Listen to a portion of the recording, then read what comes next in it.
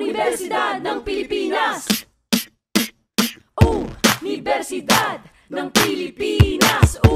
Universidad ng Pilipinas. Universidad ng Pilipinas. Universidad ng Pilipinas. Universidad ng Pilipinas. Universidad ng Pilipinas. Universidad ng Pilipinas. Universidad ng Pilipinas. Matatapang, matatalino, walang takot. Kahit kanino, hindi magpapahuli. Ganyan kami, mga taga-UP.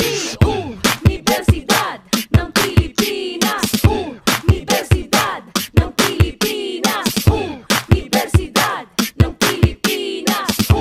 Universidad ng Pilipinas. Isko, Iska, break muna tayo.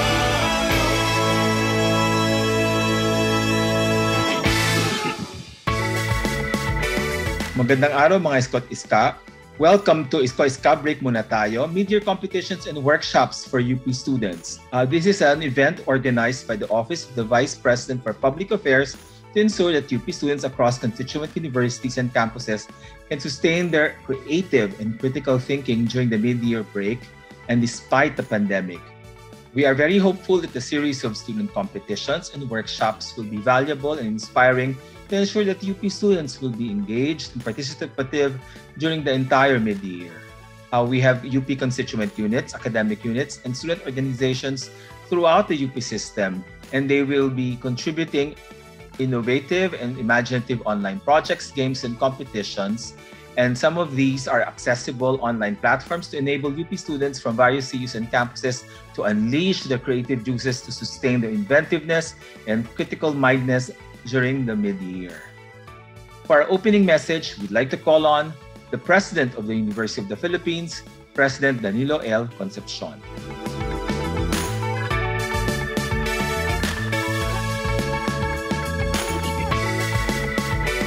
Mga kapwa ko scholar ng bayan, simula pa noong 2020, magkakasama na tayo sa pakikibaka sa COVID-19. Naging pangkaraniwan para sa atin ang maraming mga pag-aangkop at pakikibagay upang maging makabuluhan at produktibo ang lahat ng ating ginagawa sa itinuturing nating buhay sa UP. Kakaiba ang mga karanasang ito para sa ating lahat. At nauunawaan namin ito bilang mga guro't administrador ng UP at lalo na dahil kami ang tumatayong mga magulang ninyo dito sa universidad. Kahanga-hanga ang inyong pagpupunyagi sa nakalipas na mga semestre, gayon din ang inyong ipinakikitang kahusayan sa paggamit ng mga makabagong app at teknolohiya. Kaya't ipagdiwang natin ang mga mumunti at malalaking tagumpay na nakamit ninyo sa buong taon habang masayang nagpapamalas ng tatak UP.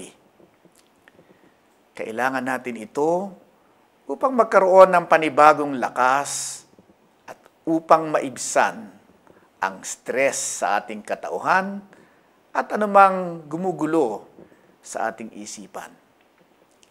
Kailangan nating mag-recharge, wika nga, upang patuloy na mapabuti ang ating kalagayan bilang mga scholar ng bayan para sa bayan. Naaalala ko noong estudyante pa ako na ang pinakamasasayang alaala sa buhay ko ay ang buhay UP. Ang mga kapanapanabik na aktibidad kasama ang aking mga kaklase, kaibigan, at org mates. Alam kong ganito rin ang nararamdaman ninyo. Kaya naman kahit na nasa gitna tayo ng isang pangdaigdigang krisis, ipagpapatuloy pa rin natin ang paglikha ng mga bagong karanasan habang pinanatili nating ligtas ang ating mga sarili at kapaligiran mula sa pandemyang ito. Kaya isasagawa natin ngayon ang mga bago, masasaya at makabuluhang serye ng mga aktibidad na para lamang sa inyo. Isa pa, makakatulong ang mga gawaing ito sa inyong pakikipagkapwa at pagbuo ng mga bagong alaala. Isang high-tech na ugnayan at pagkakaibigan. Mga gawaing magpapatibay ng inyong koneksyon sa mga kamag-aral at kaibigan sa iba't ibang campus, kolehiyo at kurso. Hangad ko at ng aking mga kasama sa administrasyon ng UP ang pinakamainam para sa inyo habang kayo ay narito sa ating universidad. Titiyakin naming magiging kapaki-pakinabang para sa inyo ang mga ilulunsad nating proyekto. Sana ay mapusuan ninyo ang mga ito. Ikinagagalak kong anyayahan kayo na maging bahagi ng kauna-unahang UP system-wide na proyektong inaasahan nating magbubuklod sa mga miyembro ng ating klase, organisasyon, komunidad, campus, at sa buong sangkayupihan. Halina't dumalo, mag-imbita, makisaya, makipagpaligsahan at makiisa sa ating mga workshop at kompetisyon na ilulunsad sa mga susunod na araw. Maraming bago at kasiyasiyang aktibidad na maaari ninyong salihan. Kaya tara na mga Isko, mga Iska, mag-break muna tayo. Sama-sama, tayo na. Maraming salamat at magandang araw po sa inyong lahat.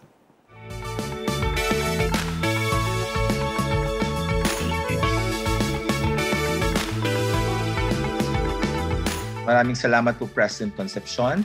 We'd like to call on the UP Vice President for Public Affairs, Dr. Elena E. Pemia, to deliver the welcome address. Isang mainit na pagbati sa lahat ng ating mga Isko't Iska at welcome. Welcome dito sa paglulunsad ng naiibang gawain ngayong araw. Maya't maya, naghahanap tayo ng naiiba.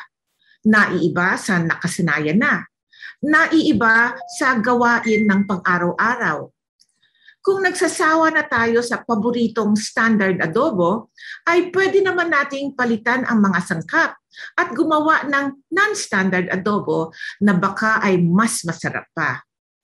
Sabi nga ay maraming benepisyo sa pansamantalang pag-iiba ng routine. Ayon sa saliksik, to change your routine means that you do something different than you would normally do. When you change your routine, you divert from the norm and incorporate something different into your day that you typically would not. There are several benefits that one may experience when doing this change, albeit temporarily. Some of these include experiencing more excitement in life, encountering new and novel experiences, gaining new acquaintances, and possibly preventing burnout. All of these benefits may have an impact on one's brain functioning and in that way help improve one's cognitive abilities. Ang pagbabago ay mabuti. Kaya't kung kayo ay naghahanap ng naiibang gawain ngayong panahon ng midyear, kung gusto niyong matuto o maghasa ng skill o kasanayan sa pagsulat, pag-awit, pagdisenyo at iba pa, kung gusto niyong makilala ang iba pang mga kapwang UP students mula sa iba't ibang campus, welcome. Welcome dito sa ating Isko't Iska, break muna tayo. Ang ating inilulunsad ngayong araw ay isang naibang gawain na sana ay maging isang tradisyon sa UP. Ang mga susunod na magsasalita ay makakapagbigay ng mas maraming impormasyon kung paano kayo makakasali sa break muna tayo. Muli, isang magandang araw at bati para sa makabuluhan at naiibang midyear sa lahat. Maraming salamat po, Vice President Elena E. Pemia. For the presentation of subcommittees and the various activities for our program, we would like to call on first from the UP College of Music, Professor Raul Navarro, to introduce the Gawad Pangulo Choral Competition. Magandang araw po sa inyong lahat. Ako po si Dr. Raul Navarro ng UP College of Music. Ang UP Gawad Pangulo Choral Competition, ikatlo na po ito, ay may temang Honor, Excellence, Service, and Compassion. Itinatag noong 2016, nagsimula ang unang competition. Noong 2017 ay ang kalawang competition at ngayon ay susundan ito ngayong 2021 ng ikatlo. Nilikha ng mga kilalang kompositor ang mga contest pieces ng UP Gawad Pangulo Choral Competition. Ang una ay pinamagatang UP pa rin ang aming awit na nilikha ni Dr. Maria Christine Muyco at ang ikalawa ay isang universidad na nilikha ng inyong lingkod. Ang titik nito ay sinulat ni Dr. Bim Nadera at ang ikatlo ay sinulat ni Dr. Joey Bakiran ang titik at ang musika naman ni Mary Catherine Tranco. Muli inibitahan ko kayo na antabayanan ang mga anunsyo sa ikatlong UP Gawad Pangulo Choral Competition. Maraming salamat po. We would like to call on the Secretary of the College of Communication and Art and Design of UP Cebu, Professor Georgie Pinzon, to introduce to us the Cosplaying Philippine Historical and Folkloric Characters Competition. Hi, magandang araw po. Mayong adlaw ka natong tanan. I am Jocelyn Pinzon from UP Cebu, and on behalf of the committees involved, I am inviting you to join the cosplay competition. To participate, you choose a character from Philippine history or Philippine folklore and cosplay the character. Now you must have heard about this competition because this is part of the quincentennial commemoration in UP. And so posters have been posted in websites and also sent to your chancellors in the various campuses. In fact, there are entries that have already arrived. Now, what makes this cosplay competition unique is the 350-word artist statement by the cosplayer artist about the character being represented. Also, submission is online in the form of photos and videos. And of course, judging is online. The total prize money for this competition is 55,000 pesos, with the grand prize winner taking 20,000 pesos. So please check the posters. You can ask your teacher friends also. August 15 is the deadline. And so you can still join. It's several days away, but you can still join. And so, sali na kayo. Pangapil na mo. Thank you. Maraming salamat, Dr. Pinzon. Ngayon naman po nais kong tawagin from the Department of Composition of the UP College of Music, Professor Katz Cabral, to introduce to us the UPOP Songwriting Contest. Hi everyone, this is Professor Katz Cabral from the College of Music. I would like to invite all current UP students from any campus, regardless of status and level, to join UPV Songwriting Competition 2021. Submit your original songs in English or any Philippine language set in any style or genre. You may submit as an individual or as a group. Check out the mechanics, prizes, mode for submission, and other details in our official Facebook page.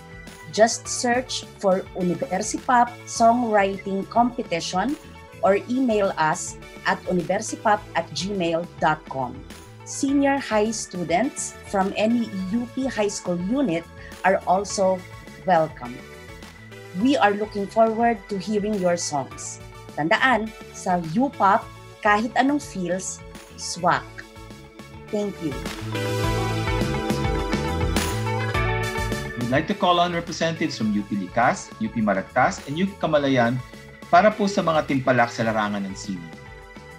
Ngayong taon ay ginugunita natin ang 500 taong anibersaryo ng tagumpay sa Mactan. Bilang pakikiisa rito, inihahandog ng UP Likas, UP Kamalayan at UPV Kamaragtas sa pakikipagtulungan ng UP Quincentennial Committee ang Sabat at Katutubo, Makabagong Sineng sa Makasaysayang Kaganapan, isang patimpalak sa paggawa ng digital poster. Ang kompetisyon ay bukas sa lahat ng mag-aaral, guro at kawani ng buong UP system at maaaring by pair o individual ang pagsali. Maaaring ang kapares din ay nagmula sa ibang UP campus. Ang tema ng kompetisyon ay iikot sa konsepto na nakaangkla sa mga tugon ng katutubong Pilipino sa pagdating ng mga dayuhang Espanyol. Ilan sa mga halimbawa nito ay ang pagiging makatao ng ating mga ninuno sa mga nagugutom na kasapi ng Magellan Expedition, ang sinkretismo ng mga paniniwalang katutubo at paniniwalang katoliko, at ang pagtutol na mapasailalim sa kapangyarihan ng Espanya. Para sa paglikha ng poster, maaaring gumamit lamang ng Adobe Photoshop, Adobe Illustrator, Canva, Paint, at Microsoft PowerPoint. At kung may ibang editing software na nais gamitin, ay dapat ipaalam muna sa lupon ng mga nag-oorganisa. Maaaring manalo ng 10,000 pesos, 7,500 pesos, at 5,000 pesos para sa top 3 na magwawagi. Sisikapin ding magdaos ng isang seremonya ng paggawad ng parangal para sa mga mananalo at inaanyayahan ng lahat ng mga kalahok na dumalo rito.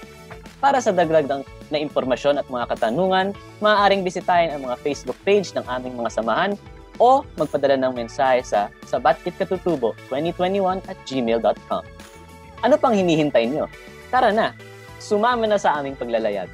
Ipakita ang inyong galing sa larangan ng city. Ako po si CJ mula sa UP Likas. Ako po si Sheila mula sa UP Kamalayan. At ako si Hinz mula sa UPV Kamaragtas. Maraming salamat po at mabuhay tayong lahat. Kaya mga Isko at Iska, mag-break muna tayo! Marami pong salamat sa ating mga representatives mula sa UP Likas, UP Maragtas at UP Kamalayan. Ngayon naman po ay nais ko pong tawagin si Special Assistant Vice President for Public Affairs, Dr. Janelle Labor, to introduce the student-led activities. Hi mga Isko at Iska! Sa ngalan ng UP System Ad Hoc Committee on Student Competitions and Workshops, malugod po naming inaanyayahan ang mga student organizations na sumali sa Isko at Iska, Break Muna Tayo, Midyear Competitions and Workshops for UP students. Hangarin po namin makasamang mag-organize ng competitions and workshops ang ating mga estudyante. So kung meron po kayong mga innovative and imaginative projects na pwedeng gawin ng inyong mga kapwa Isko at Iska sa iba't ibang campuses ng UP, ipadala po sa amin ang inyong mga proposals. The grant program will fund projects that utilize appropriate and accessible online platforms to enable UP students from various CUs and campuses to unleash their creative juices to sustain their inventiveness and critical-mindedness. So ito ay pwedeng mga digital competitions, workshops on arts, online trainings on wellness, o di kaya naman ay online Scrabble. Ang inyong mga proposed activities ay kailangang maisagawa ng mga Isko at Iska simula July hanggang mid-September 2021. The grant program is open to student organizations that are based in any CU and campus. Inter-CU student organization collaborations are strongly encouraged. Project teams must be comprised of UP students. So ano pang iniintay ninyo? Pwede nyo akong i-contact sa ovppa@up.edu.ph. Hihintayin namin ang inyong mga proposals dahil ngayong mid-year, mga Isko at Iska, mag-break muna tayo. Maraming salamat, SAVP Janelle Labor. Para po sa ating closing, nais ko pong tawagin ang ating AVP for Student Affairs, Dr. Richard Gonzalo. Magandang araw po sa ating lahat. Ako po si Richard Philip Gonzalo from the UP Office of the Vice President for Academic Affairs. Ang remote learning and teaching ay nakakapagod at overwhelming para sa marami. Dahil sa stress na dulot nito, mahalaga ang break at ang pagpapatatag ng social support ng mga Isko at Iska. Ang isa sa mga paraan para maibsan ang pagod ay ang mga pagkakataong makipagkaibigan sa ibang mga UP students. Ang Isko at Iska, Break Muna Tayo, ay isang venue para sa mga UP students na makilala ang iba't ibang student orgs, student groups at opisina sa UP kahit tayo ay nasa ating mga tahanan. Taking meaningful breaks can be good for us. This is the inspiration for Isko at Iska, Break Muna Tayo. While fulfilling academic requirements are important in the university, experiencing new ideas and meeting new faces are essential for our well-being and growth. Through this series of activities, we hope to create spaces for interaction to refresh our minds, regain our motivation, and express our creativity. So muli, inaanyayahan namin ang mga UP students na makibahagi sa ating mga events to recharge, to let stress subside, and to meet our peers even when we are apart.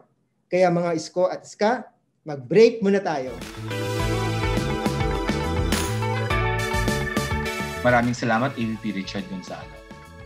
Dito po nagtatapos ang ating launching ceremony para po sa Isko Iska Break Muna Tayo Midyear Competitions and Workshops for UP Students. Nais po namin ipahiwatig na maganda po sana na kayo po ay mag-participate sa ating po mga competitions throughout the midyear. And for further details, you can visit up.edu.ph as well as the Twitter and Facebook sites of the University of the Philippine System, as well as the CU's, the constituent units, websites, and social media platforms. Marami pong salamat sa inyong lahat. Kaya mga Isko at Iska, mag-break muna tayo. Isko, Iska, break muna tayo.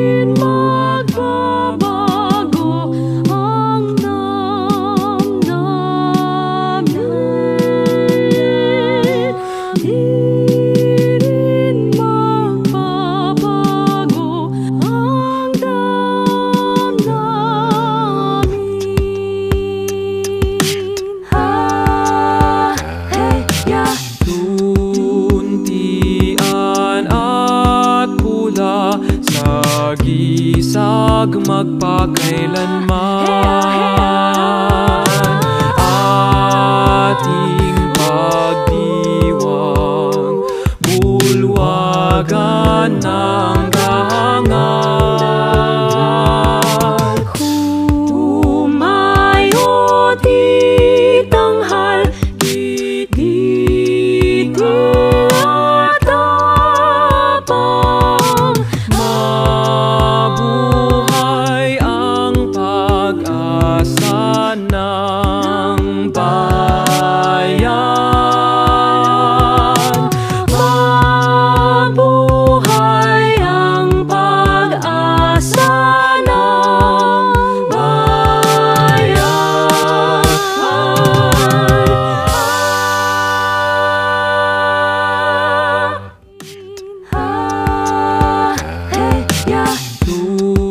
tuntian at pula sa gisag magpakailanman